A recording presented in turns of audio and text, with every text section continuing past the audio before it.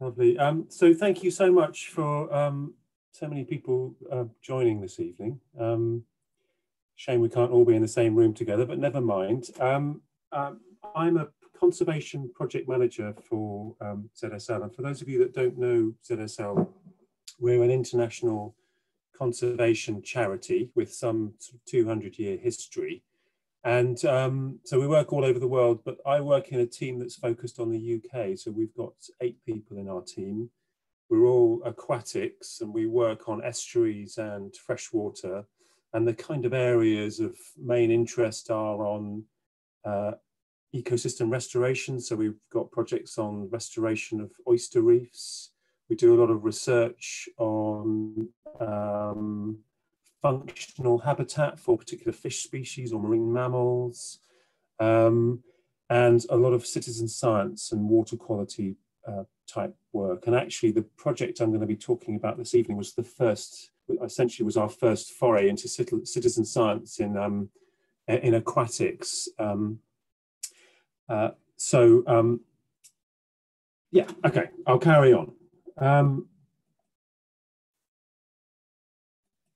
The eel.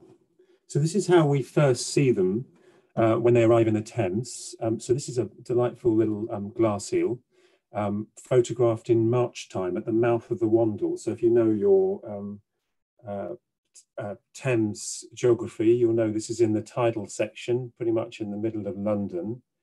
And it's about 60 millimeters long or so, this lovely thing. It's unpigmented, so hence the name glass eel.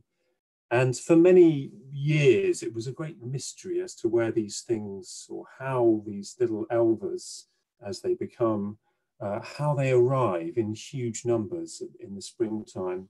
And we have this chap to thank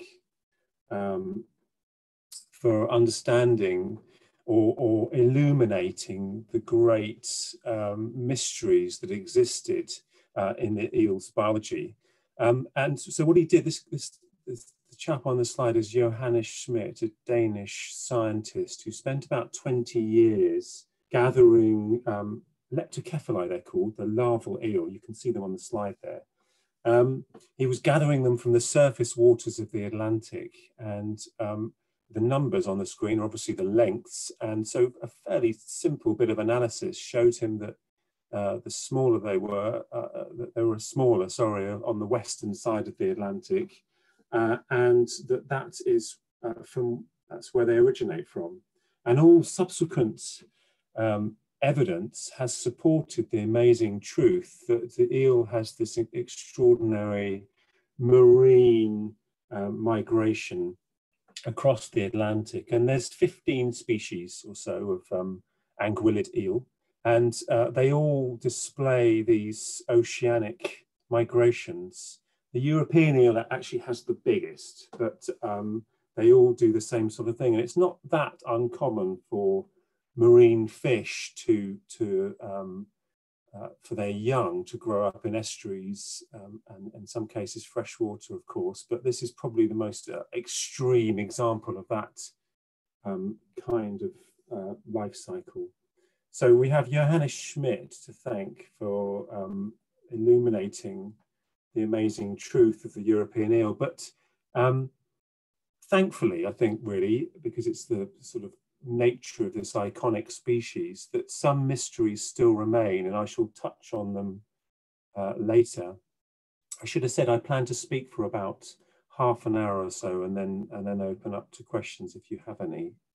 But of course, the reason why we're working on eel is because of what's going on with the species. So if you're familiar with the story of the eel, you'll be familiar with this slide showing the decline in recruitment. As you're all expert ecologists, you'll know that recruitment in this case refers to the number of young joining the adult population.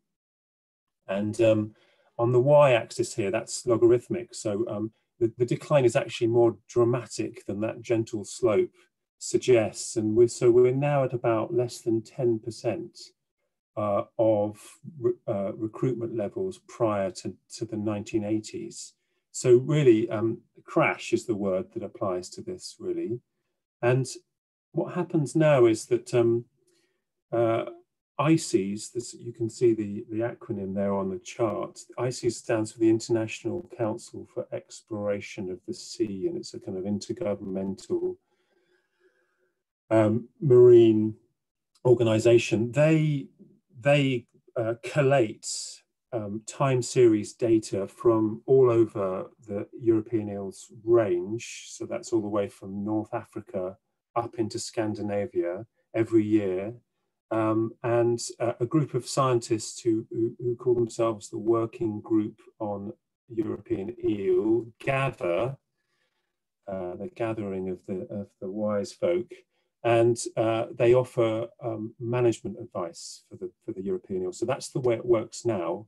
And I'm going to be talking really about a very local project. You know, we're talking about work, practical conservation work within the Thames region. But obviously, the eel story is geographically very wide. They're politically important. What I mean by that is people's livelihoods are dependent upon them.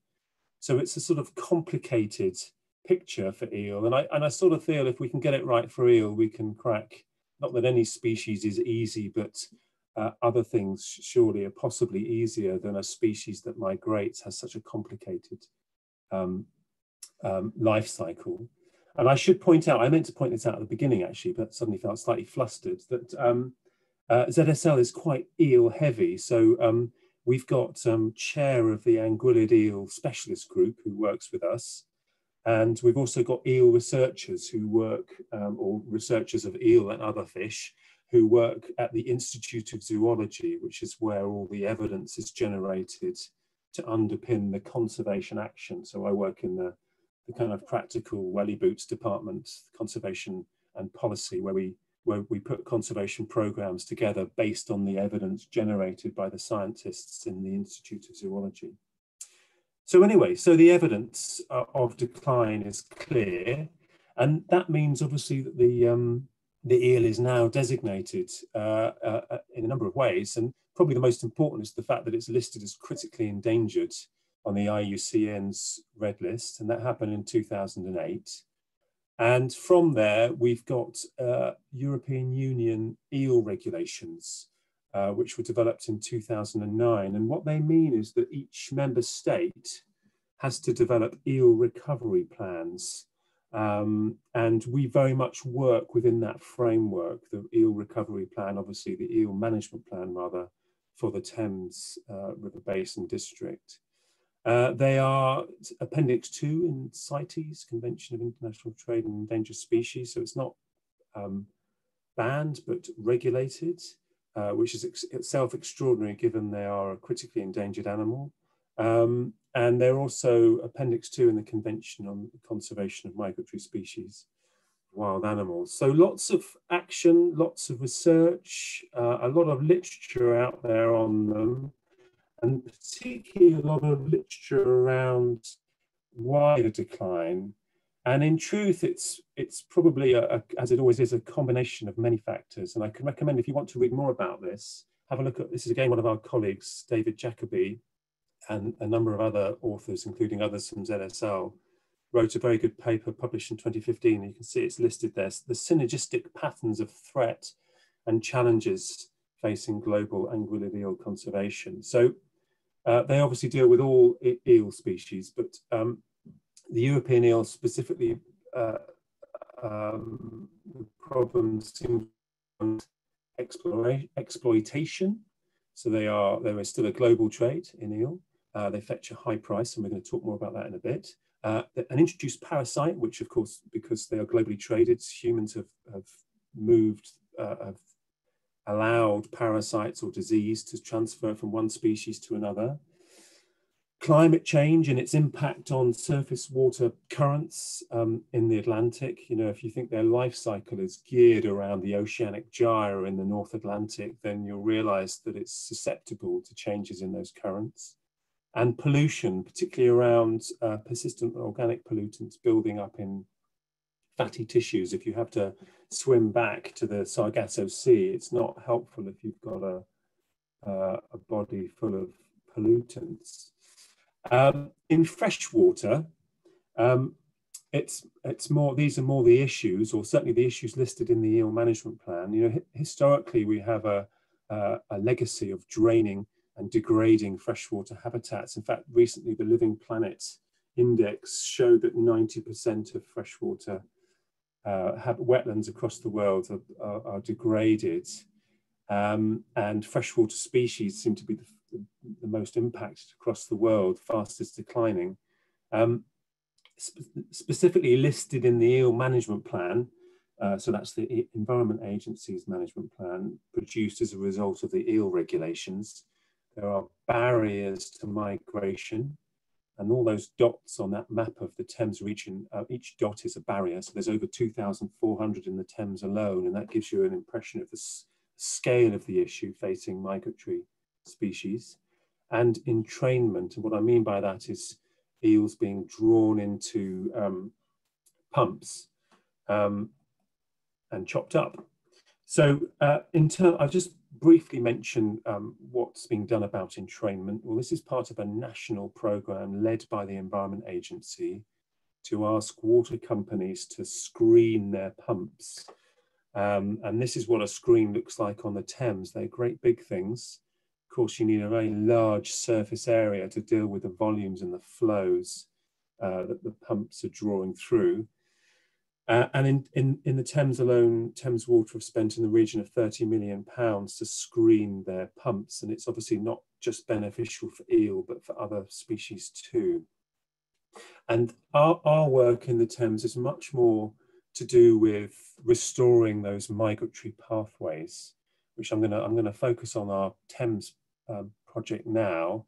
But just before I do, just give you a bit of information on the ecology of eels in fresh water. So essentially it's simple stuff really. They're moving from high density, so they arrive in very high density, to areas of lower density, and that's a function of, you know, sharing resource. So if lower density, each individual has more resources. In the Thames, the migration of the year ones, so the little elvers who've just arrived from the ocean, is about 30 kilometers from the tidal limit. That's about as far as they can get. And in fact, actually, that's correct for estuaries around the UK. What happens is if they're blocked from accessing upstream habitat, they tend to accumulate behind barriers, and then you get what's called density dependent mortality. So basically too many eels in a small area causes the numbers to decline. And you know, they're famous for being able to climb and move out onto wetted grass and things, but that ability to climb does decline as they get longer. So the smaller ones can climb up wetted vertical surfaces, but they lose that ability. So if you want to improve their ability to move up over barriers, you need to put in little eel passes.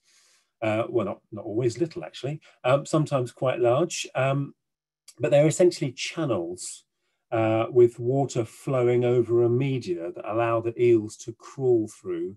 So they pass from the downstream riverbed up and over the crest of a weir or a sluice up to the upstream side. So relatively simple and nice and maintenance free, which is great. And what we do in the Thames area is we take the opportunity to monitor the eel passes in the area. And these, I don't know whether you can actually make out these schematics. They're not actually that helpful, I don't think, looking at them now. But essentially the designs are the same, although we use different traps in different passes, and sometimes we use pumps. Although having done that for a few years now, we realize that is difficult and challenging, and often pumps break, so we would rather not be doing that. The best ones are just simple gravity-fed passes that the eels crawl up and they drop into a tank or a trap, and then they wait there for our volunteers to come and release them upstream, count them and measure them, which is what they do, and I'll talk about that shortly. But this is not the only way to monitor eels. You can do it in a number of other ways. So lots of people have had success using these habitat traps, which look like a kind of mop. That thing with the yellow buoy attached to it is essentially a mop of kind of toughened netting and things. And the little eels, the elbers hide in that, and you can just pull them out and then count them. Of course, that's just giving you relative trends over time. If you're doing, you know, basic ecological study, you're doing the same thing year on year. And you can get trends in numbers, which is essentially what we're doing as well, but perhaps slightly more sophisticated. The Environment Agency monitoring uses electric fishing. So they do, for eels, which are slightly more resilient to electricity in the water, they do specific protocol. They pass 5 times over a set area of river, and they catch the eels and record what's in there, and they go back to the same location each time, again, to get trends. And you can use fight nets as well, which are a kind of elongated net, and the eels move down into the end of them and get stuck. So obviously all these, any trapping of animals, you know, the welfare of the animal is paramount. And also in the case of our study, we're including volunteers. So the welfare of the volunteers is also important. Or more than important, essential. You'll be pleased to hear if you join us. And so what we do every year about April time, well, in April time, we offer training. So look out for the giant flashlight in the sky. And remarkably, when we first started doing this, we had no idea how many people were going to join us. We actually get about 120 volunteers each year coming to monitor traps, and release the eels and record the data with us. So the way it works with each trap is that there's 3 organizations involved, essentially. So there's us, we run the trainings and we produce the monitoring protocols and the online data transfer system and a bit of data processing behind the scenes. The site partner, so what I mean by that, they are often wildlife trusts or rivers trusts, various other friends of groups that we work with around Greater London. And then, as I mentioned before, the Environment Agency. So you have to get licensed to trap eel. So we have licenses for all our traps. And they also, of course, provide strategic advice and support. And that, again, is through the eel management plan process. So it's all linked, it's all joined up. And as, of course, with all citizen science projects, the joy of it, the strength is that you can get so much data from such a big area that you can really feasibly do. Through a staff, you know, working with just staff monitoring traps. So since 2011, when we first started working with citizen scientists, we've monitored at 18 sites in the Thames region. And for any given year, the most traps we've had running is 15. So essentially we have a kind of rolling program, and we have 3 what we call index sites, which we want to get long-term data from. And then from all the other sites, we want to have at least 3 years. That's enough information from that one site, from those sites. And then we want to move on, essentially starting low down in river catchments and then moving up. That's the plan anyway. So I'm just going to spend a few moments to tell you about what we get from the data that we gather this way from the citizen scientists who come and join us and count and measure eels with us. So firstly, it's that recruitment information, which I mentioned at the beginning is so important. You know, you don't know what's happening. I mean, it goes without saying, really, with a population of animals, if you don't know how many young are joining the adult population, you know, you don't know whether the population is expanding or declining. So recruitment is that essential first bit of information. And we've been monitoring on the River Roding, which is East London, north side, for 15 years now. So that's our longest data set. And what we've done with this chart here is we've shown our catches from the Roding in the blue columns against the grey and orangey, browny, whatever that is, lines of that ICES data, you know, the working group on eel I mentioned. And the first thing to note is it's normal to get this annual variation. So variation across years is normal of recruitment. And also very interesting to note as well that our catches in the Roding match what we're seeing across the North Sea. So you've got this background context that we always have to take into account when we're looking at the local variation in numbers arriving. And actually that data set now, because it's been going for 15 years, we actually send it in to ICES and it's used as supplementary evidence for them to issue their eel management advice as they do on an annual basis. So it's becoming an increasingly important data set. So the other sort of things we get, and this is, I think actually, this is the most fun really, I have to say, from this project, it's getting the local stories. So things like, and I've managed to suck out the fun, I have to say, with this very boring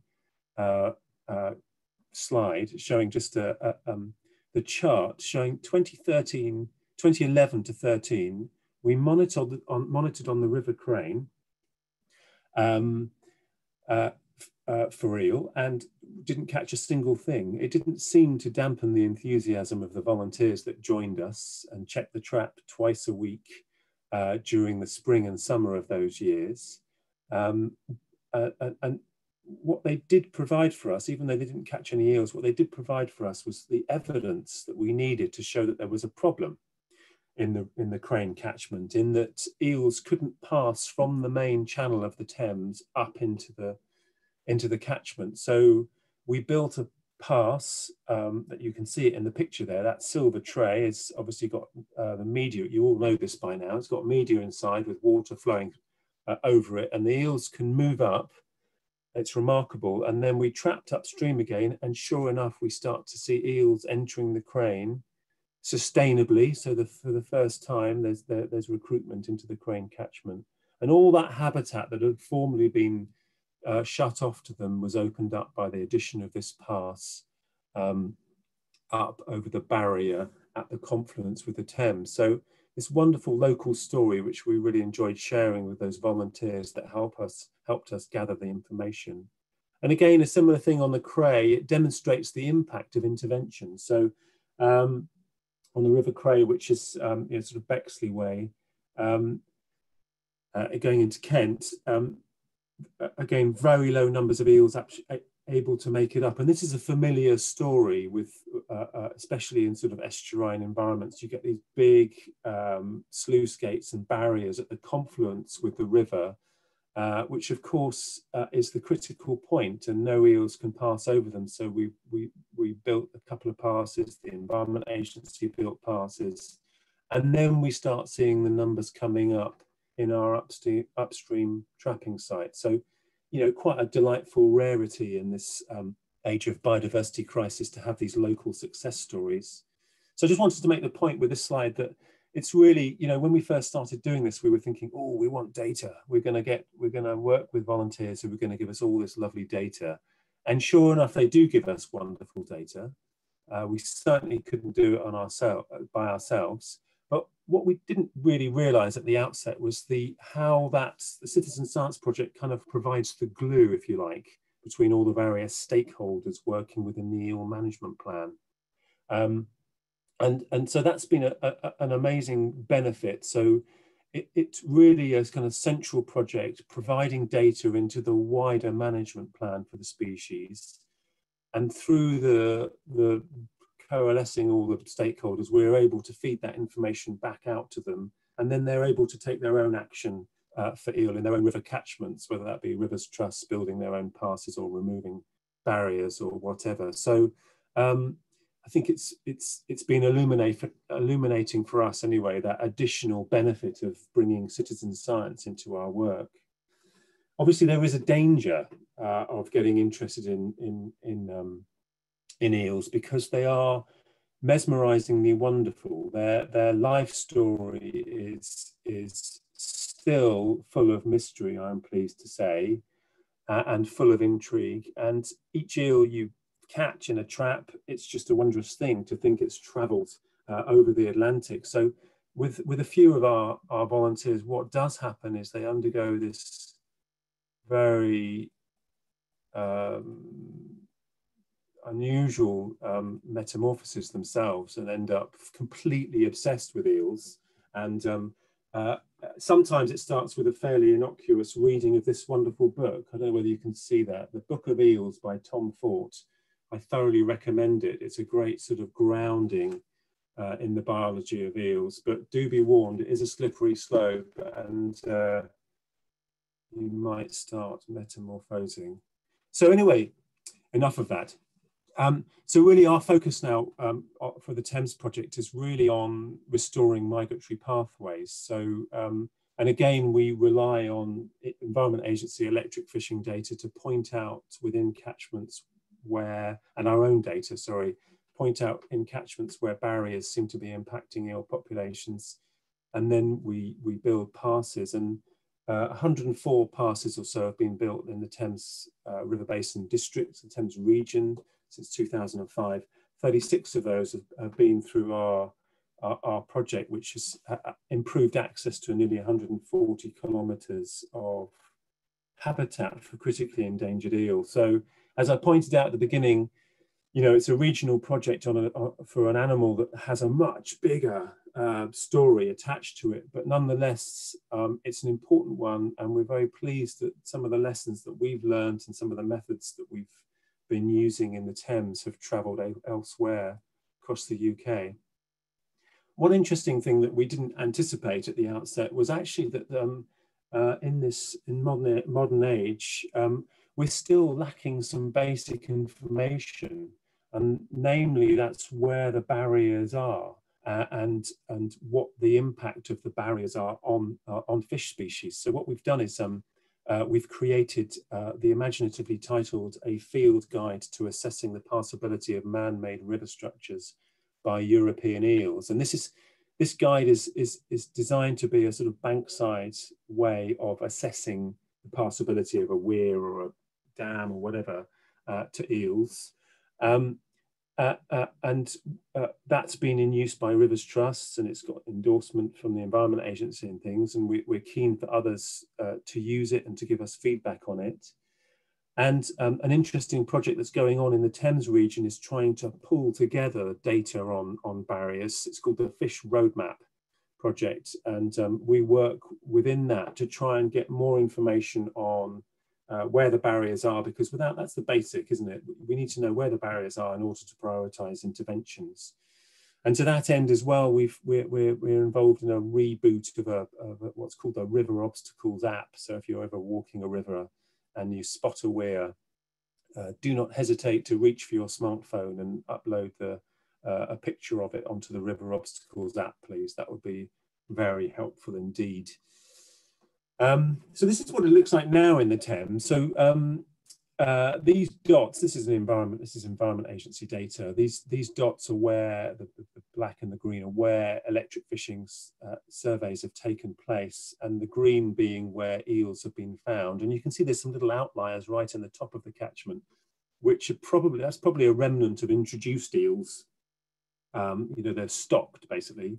And so what's actually happened is that eels have kind of retrenched to a more southerly central section of the Thames, and we don't really know whether this is the impact of the barriers or stopping migration, or the impact of the reduced recruitment into the Thames. And so really this, you know, with the Environment Agency and all the partners that we're working with, it's a kind of real world experimental approach. You know, we're building passes, we're reviewing the data and seeing what impact we have. So very exciting to be part of it. And we have the opportunity every year to relay what we're doing to our volunteers that join us at our eel forum that we hold annually at ZSL. Oh, sorry, I might be waffling on a bit much. But anyway, the final journey back is the eels mature into silver eels. So the belly goes silver, the eye enlarges, ready for the journey back to the ocean. And you know, this is probably one of the biggest mysteries remaining about the European eel, is whether they are panmixtic. So what panmictic, that means random mating So can an eel, a silver eel from Spain, mate with a silver eel from the UK, which is what panmixia is, sort of random mating, or do they show philopatry, so going back to specific locations? And there's a tantalizing bit of evidence in the, well, I should say the received wisdom is that it's panmictic, so just random. But there's a tantalizing bit of evidence to suggest that perhaps not, because Icelandic eels show hybridization between the European and the American eel, and we don't really see hybrids in Europe.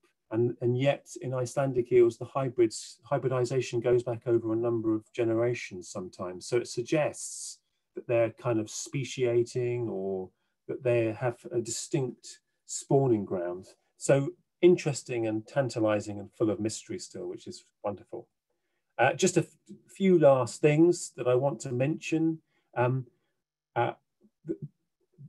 Things that we really need to get to grips with are aligning all our estuaries around the UK, our flood defence structures.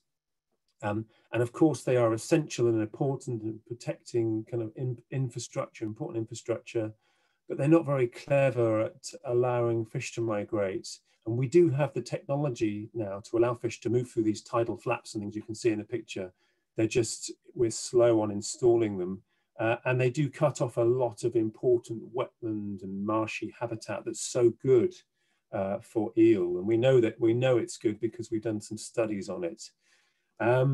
Also, a big problem related to CITES. So I mentioned that trade in eel is regulated through CITES, and actually it was exporting eel from Europe was banned, and immediately this set up an illegal trade. And 2 years ago, it was estimated by Europol that 100 tons of glass eel was illegally shipped out, or maybe even last year. So that's an estimated 350 million bill glass eel shipped out into markets elsewhere in the world. And the incentives are high. A BBC reporter was offered £1,000 per kilo of glass eel, illegally, of course, to ship them out. And that was again last year. So when we think of the illegal wildlife trade, we might think of big fluffy things elsewhere in the world, but no, it's happening right here, sometimes in the UK, definitely in Europe. You know, in terms of value and in terms of numbers of individuals, it's one of the biggest illegal wildlife crimes on the planet. But I don't want to end with the doom. I want to end with a ray of hope. And so I want to let you know that in the ICES, remember the wise elders who issue information on eel populations, their report this year, so hot off the press, suggests that recruitment decline stopped in 2011. And they don't leap for joy and say it's definitely on the way up, but they do say the trend is unclear. And others are more optimistic and say it's definitely coming up. So reasons for optimism, which is always important. So I think I'm going to leave it there. Thank you so much for listening. I'm sorry I might have got carried away, as I always do with eels. Those are some references which are going to go out with these slides. I think they should be available. And I just do need to say thank you so much to our wonderful volunteers that join us. Some of them might be listening this evening.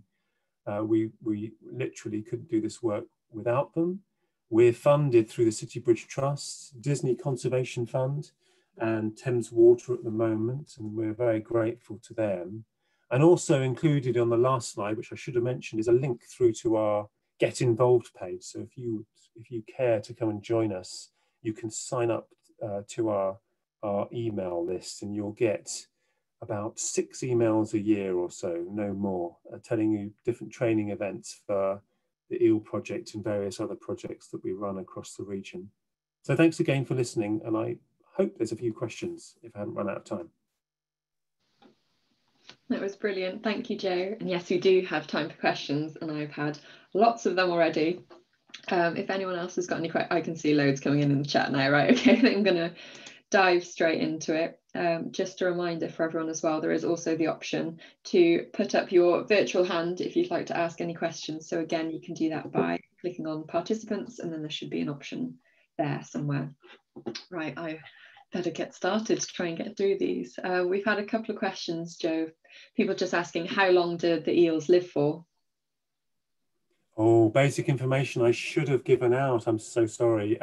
It's temperature dependent, as with many aquatic organisms. It's dependent on the environment, the amount of food, and the temperature.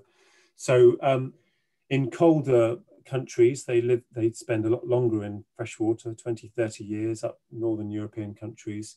Much shorter time in Spain, for instance, 4 or 5 years. In the UK, about 15 years to mature, that sort of length of time. Wow, thank you. Stephen was asking, how deep do the marine larvae tend to live? And do they also do a daily vertical migration? Nice question. Well, they don't. They seem to be drifting surface waters. The diurnal migration is definitely displayed by the adults traveling back. So not only are they traveling 4,000 kilometers back to the Sargasso, but they're doing it by doing this swimming as deep, I think, as about 200 meters diurnally. In fact, if you want more information on that, there's an amazing, oh, I've just spotted Anna, who I used to work with. Hello, Anna. Yeah, there's an amazing project called the Iliad, brilliantly titled, run by CFAS, which tracked eels going back to the Sargasso, and they were the ones that discovered this amazing diurnal migration, depth-wise. Great, thank you. Izzy was asking, does glass eel refer to a development stage of the eels? It does. So when what happens is when they arrive at the continental shelf, they metamorphose from that kind of willow leaf shape, the flattened leptocephali. The body goes round, but they are unpigmented, and so that's the phase that we call glass eel. So about 60 millimeters long. When they get into fresh water, they pigment remarkably quickly, and then when they're pigmented, they are elva. Great, thank you. Stephen was asking, how often do they reproduce during their lifespan? Once. It's a one-way round trip. They swim to fresh water, grow up, swim back to the Sargasso, and are not seen again. And but no one's seen them spawning or reproducing in the Sargasso, so the mystery remains. Great, thank you. Quite a few different people are asking if similar work is going on elsewhere on any other rivers in the UK. Yeah, there's monitoring sites in various regions of the UK. So if anyone's interested in taking part in a project like this, do contact your local Rivers Trust. Obviously, if you live in the Thames region, please come to us. We'd be delighted to welcome you. But if you live elsewhere, contact your local Rivers Trust. And if they're not monitoring eel, ask them why not. We can come and help when we can help them. I mean, just having one monitoring site is helpful because, again, thinking about that recruitment information, you know, if you can set it up and run it for a few years, it's of great value. Thank you. Anna, you've got your hand up. Do you want to ask your question? Oh, we can't hear you. Hang on. Can't hear you. Oh, there we go. Yeah. Yeah, you got me. Oh, I thought I'd show my face and say hi to Joe, who I used to work with, and remember you showing up to the office with your kick net folded and attached to the back of your bike. I'm still doing the same thing, Anna. Oh, yeah. So yes, I do have a question. Well, I've now relocated up to Scotland, so I don't know if you have monitoring sites up here in Scotland, and if there's I know we tend to have a focus on a different type of migratory fish, the salmonids, and we pay more attention to barriers to them. Are the barriers for eels and salmonids similar and the solutions the same, or do we need to consider two different problems and two different solutions for those two types of fish? The technical solutions, the problems are the same. The technical solutions are very different. So obviously salmonids can leap. And actually, if it wasn't for COVID, that a new project was starting up in Scotland. I've forgotten the chap that was. We were in April. There was going to be a kind of eel conference, and the start of a new monitoring project across Scottish rivers. But COVID has ruined our fun. But I can send you the link for that if you wish. Great, thank you. Okay, we've got a few people. Miriam and Joe have asked, what is electric fishing? How does it work? Is it dangerous? Well, it works by passing a current through a river, and that stuns fish, and so they it's not dangerous if done correctly, and it's probably a little unpleasant if you're a fish, but after you're stunned, you come to the surface and then you're caught out with a net, and Environment Agency folk will measure you and release you, identify your species, measure and release you. So that's electric fishing. And what they do is they net off the same section of river each year, so maybe 200 meters of river, and they pass through it. A gang of EA staff will pass through it, catch the first lot, and then remove them, and then catch the next lot of fish. And it allows them to get very accurate sort of quantitative data on the number of fish, the biomass of fish in that stretch of river. Thank you. We've got a couple of questions about predation as well. So what predates the eels, and do the passes allow for the concentration of elvers for predators as well? That's great. Thank you so much for your questions. They're great questions. Well, this is the kind of other side of the whole eel, allowing eels into all the catchments that we're working on, is we know they are a very important food source for all sorts of things. Kingfishers, obviously we don't have otters in Greater London, but otters, other predatory birds, predatory fish, these are that glut of elver that formerly would have arrived, would have been a great source of nourishment, enriching food webs in rivers.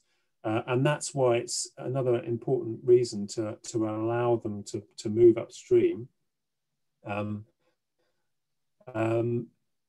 What was the other part of the question? Sorry, I've got... So it's just about the passes as well. Does that sort of concentrate the elvers? Oh yes, yeah. No, it's a good question. They've got lids. Otherwise, they do act a bit like a buffet. So yeah, passes have lids. Yeah. Good to know. Yeah. We've got a couple of questions asking, how far upstream will eels travel? Well, they'll distribute. It's really interesting.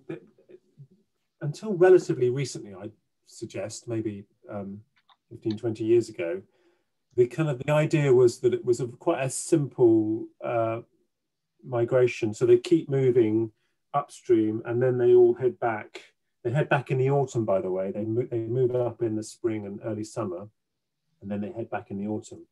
But actually, it's much more complex, as you would imagine, them being eels. So some of them move upstream and then quite quickly settle out and show fidelity to a particular location.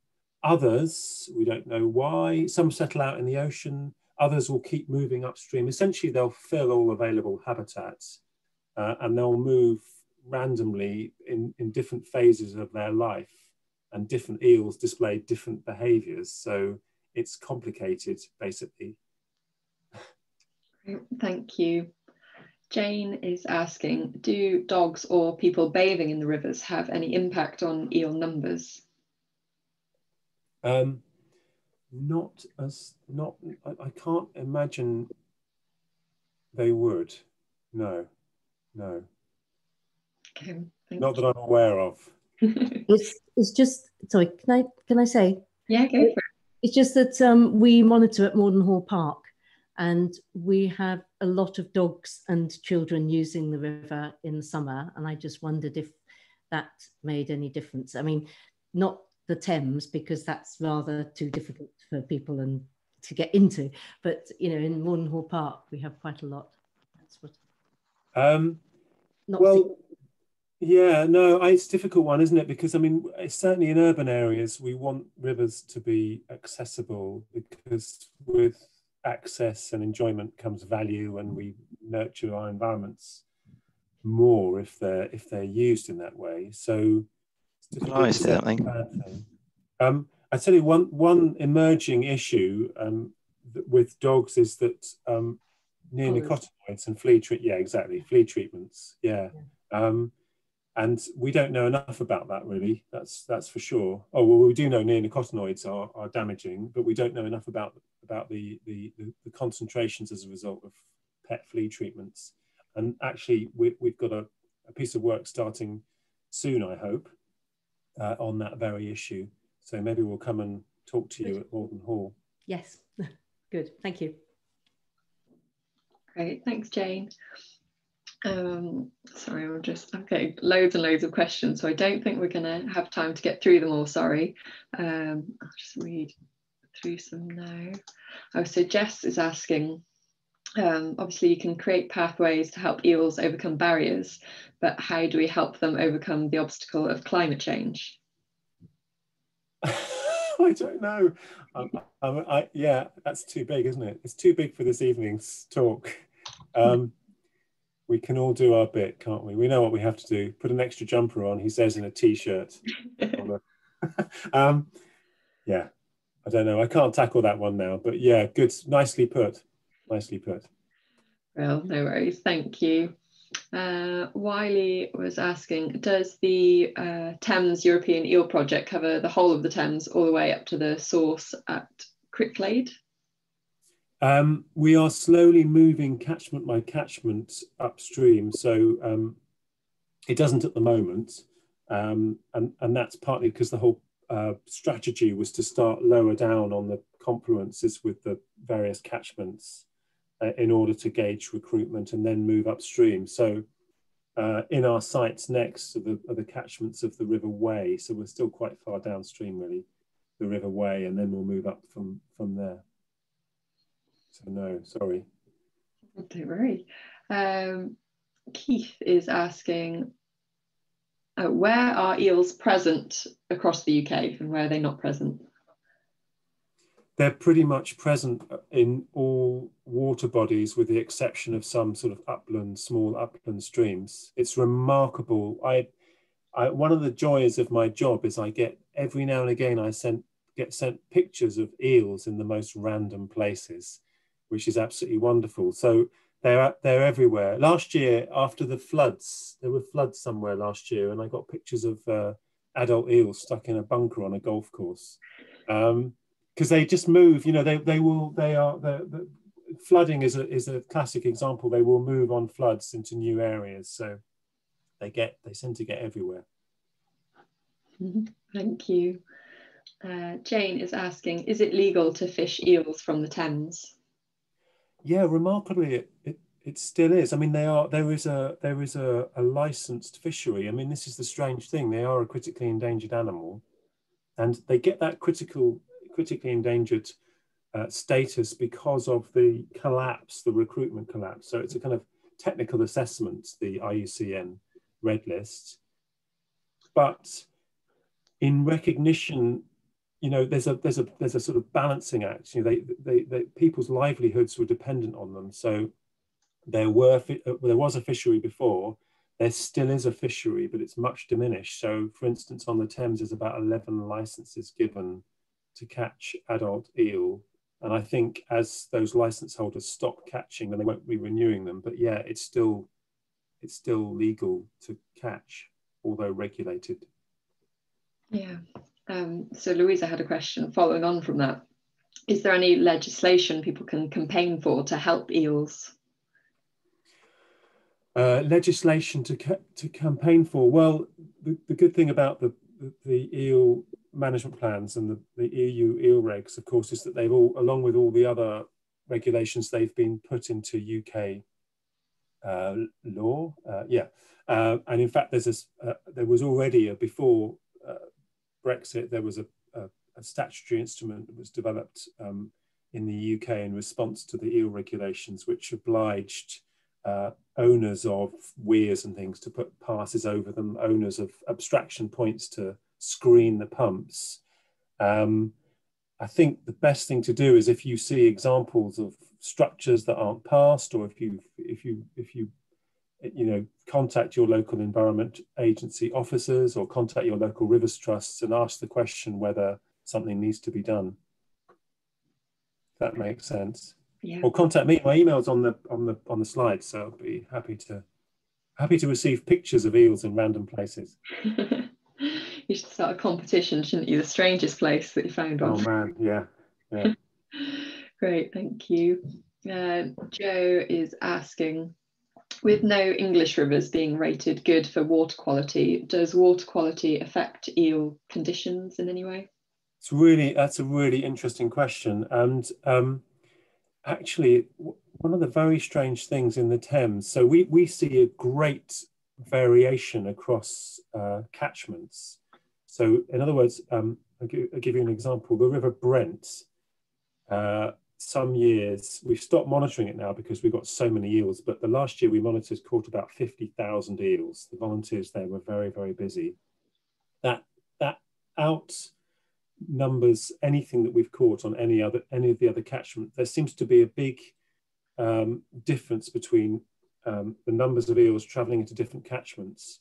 And there's some evidence to suggest that actually the eels are following higher nutrient water bodies, so what we would consider eutrophic, polluted water bodies. So the relationship between pollution and eel behaviour is not clear. That said, there'll be pollutants which will be damaging. You know, some of the reasons why water bodies failed in the latest round of EA data was related to emerging chemicals and other pollutants that we don't know what the relationship is with eels. Yeah, thank you. Right, I'm going to squeeze in one more question, I think. We've had a few people asking about this. Are there any sort of pathogens and parasites that affect eels? Yeah, I mentioned one that's discussed in the decline of eel recruitment, and that's Anguilla. That's a fluke that I think is a fluke. I should know, that accumulates in eels' swim bladders. So that's a particular parasite that emerged over the last 30 years or so, and it sort of seemed to coincide with the decline. Whether it's a contributory factor, we just don't really know. But like lots of fish, many fish species, they do carry parasites. Fish do carry parasites, but whether they're harmful is another matter. Great, thank you. Right, well, sorry everyone, I know there's still lots and lots of questions in the chat, so sorry I didn't get a chance to get through those all. But thank you for joining us this evening, and a big thanks to Joe as well for coming and talking to us tonight. It was a great talk, and I can tell everyone enjoyed it by all the comments going on in the chat. It's going crazy in there. So yeah, thank you everyone for coming along, and hopefully I'll see you again soon. There's another ZSL talk, as I mentioned, next month on 7th of December. You can book a place on that on our website. But yeah, that's it. Thanks to Joe, and bye everyone. Thank you very much. Thank you. Bye. Bye. Bye. Bye. Goodbye. Cheers, Al. Thank you. Bye.